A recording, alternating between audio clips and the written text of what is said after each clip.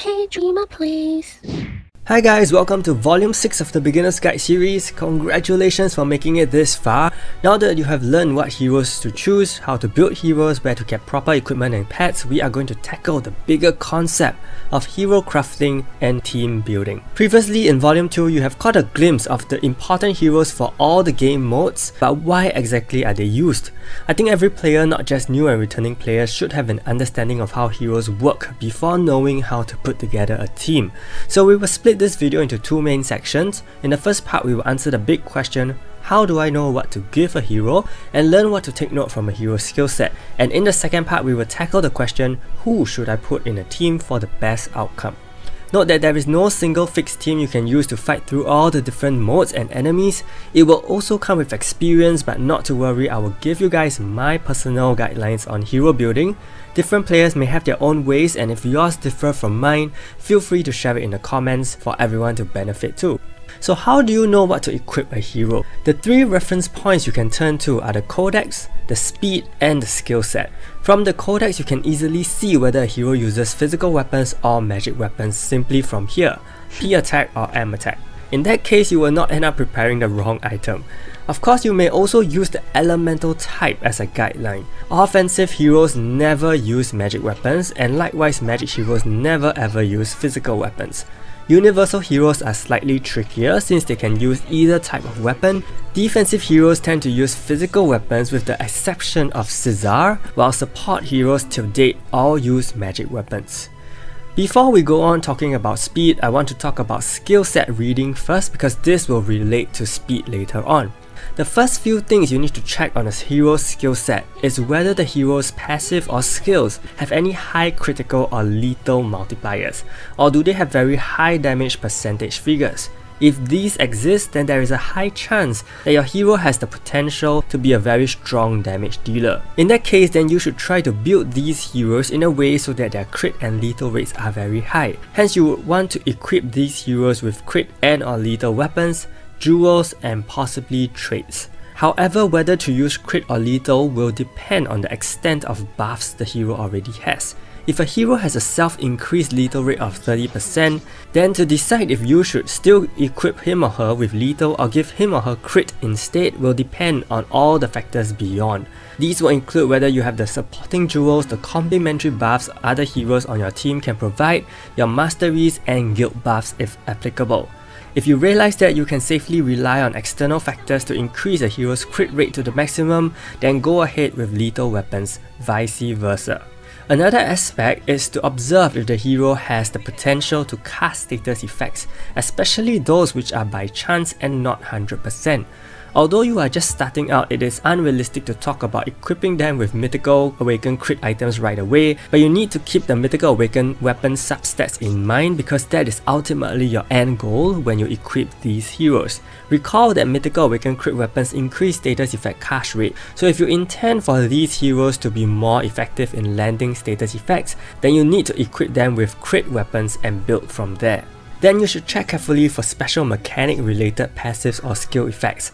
For example, if a hero has supplementary effects on his or her basic attacks like Yonhi, Aries, and Seek, counter is a very viable option. Make sure that the hero who you want for countering has a counter rate of at least 90% using armor, jewels, traits, and even accessories if necessary. And also make sure that the hero does indeed have the highest counter rate on your team.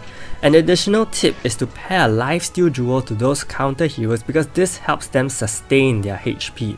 Another example would be if a hero is able to manipulate an enemy's awakening gauge. You may want him or her to have lower skill cooldown so that more of the skill can be used within a shorter period of time. You also need to look at a Mythical Awakened hero's effect attack. If a myth hero has a very useful effect attack, regardless of all other factors, equipping them with Mythical Awakened speed weapons should be the priority because those weapons increase effect attack chance. Which then brings me to talk about speed as a reference point. Usually only offensive and magic heroes will be equipped with speed weapons. A big reason for this is that they have a much higher base speed than other categories of heroes, and this is important in giving you a speed advantage in PvP. So what if your team has 4 offensive heroes? Who should have the speed weapon? There's 2 other factors to consider here. Number 1 would be what we talked about earlier about which hero has the better effect attack. Number 2 would be which hero should charge their awakening gauge faster. By attacking first, that particular hero will get a head start in getting his or her awakening gauge charged, which is why sometimes you may see teams with battery setting her as the attack leader instead of other mythical awakening heroes. Remember in Volume 4 I talked about how speed plays an important role in PvP and PvE. Just to recap, you will need an attack leader on your PvP team, and that attack leader must be the hero with the highest speed so that you can attack first. Meanwhile, all other units on your PvP team can be equipped with crit lethal weapons in any way you like. In PvE, every hero's speed stat needs to be taken into consideration. Why so? First, the higher the hero's speed, the higher the likelihood of more speed attacks performed. So you need to decide if having many speed attacks is good or a waste of time.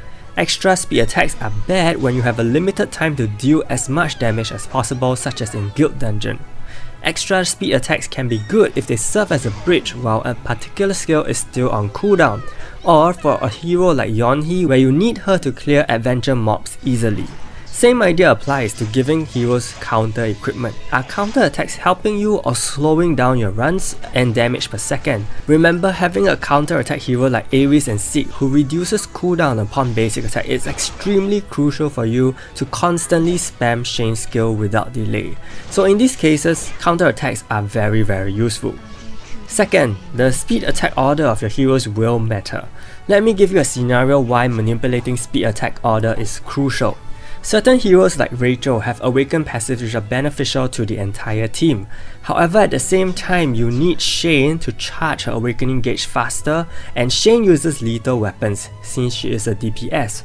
So in a situation where you shouldn't have any hero with a higher speed over Shane, you either equip your support heroes with lethal or leave them bare. Why not give them crit weapons? Because crit animations take a longer time. So you may ask, what's the most minimal way to equip my heroes to play decently? For PvP, there is no minimal way. In fact, you have to go maximal in terms of building your items, jewels, accessories. I have gone through in great detail all the important processes in Volume 5, so be sure to refresh your memory if you're still unsure. To climb in PvP, you really need to invest a lot of time in building your equipment, and there's no way around that. But what about PvE? Let's start with support heroes in PvE. More often than not, you will simply focus on the defense of support heroes because they are there to help your main damage dealer. HP armor is the key here because you want them to have sufficient bulk and remain on the field as long as possible. Going by this logic, you probably will equip them with defense related jewels like block or PvE defense and maybe recovery skill increase or lifesteal. Take note that for support heroes who need to constantly be moving or cast their skills, make sure to give them sufficient status effect resistances whether via traits or accessories. And of course for PvE DPSs Valika and Shane, you must have 100% crit rate and lethal rate built on them. How can this be achieved? There are many factors to consider, so my suggestion is for you to create a table like this in Google Spreadsheet and insert the numbers so that it is clearer to you. These are some samples for Shane builds. Always remember both Valika and Shane already have a base crit rate and lethal rate of 10%. Amongst all these factors, I would say the most important are the external factors, namely your guild buffs, masteries, and support hero buffs. If these factors can support high percentages of crit rate and lethal rate, then it really lightens your load to build your DPSs. One feature to talk about when you are building your hero is the hero statistics. This feature shows you where the hero is most commonly used so that you can observe if the hero is more PvP oriented or more PvE oriented. You can even check the various combinations of weapons, armor, jewels, accessories, and traits, and the percentage of players who use them. Keep in mind that just because most people use a certain combination doesn't always make it the right one and the best one. You also have to consider the types of enemies faced and equip your hero according to that instead. Hero building and hero usage are flexible processes. So to summarize, the ways of equipping heroes vary greatly between PvP and PvE. In PvP, you will need one main speed hero while the rest can be equipped with crit and lethal as you like. If there is a counter hero on your team, try to keep it to just one. As for specific jewels, traits, accessories, this will really depend on the hero you are using.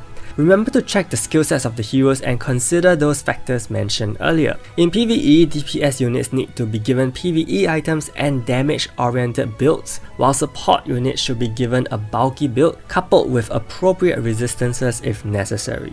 Now with that knowledge in hand, you need to move on to building a team. So let's start with PvP team compositions. PvP team compositions are not the same as PvE teams, of course, and I guess honestly there's no fixed team or hero to recommend. It really depends on who the latest heroes are and whether older heroes can synergize with them. Sometimes top players can come up with very unique teams incorporating new and old heroes, so we're all kind of in a monkey see, monkey learn situation. More often than not, in every arena season, there are 2 to 3 staples in every team, while the last 1 to 2 hero choices depend on the player's preference. And while Mythical Awakened heroes are preferred due to their higher stats, there are times where Awakened heroes like Battery, Teo and Rudy come back to the battlefield. But this is all dependent on the current core set of arena heroes.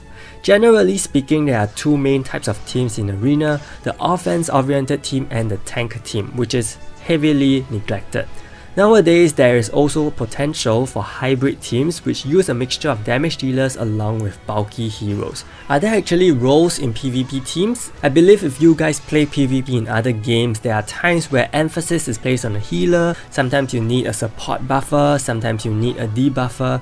To be honest, in 7 Knights, these roles and jobs don't exist in PvP, mainly because PvP in 7 Knights is run on auto, so there is no control at all over skill use, and in that sense, all players throw in heroes with the best skill set catered for the meta. Of course, different heroes were created for different purposes and some are indeed meant to be dealing more damage than others. This simply goes back to the earlier part of the video where we discussed how you should equip different heroes suited to their ability.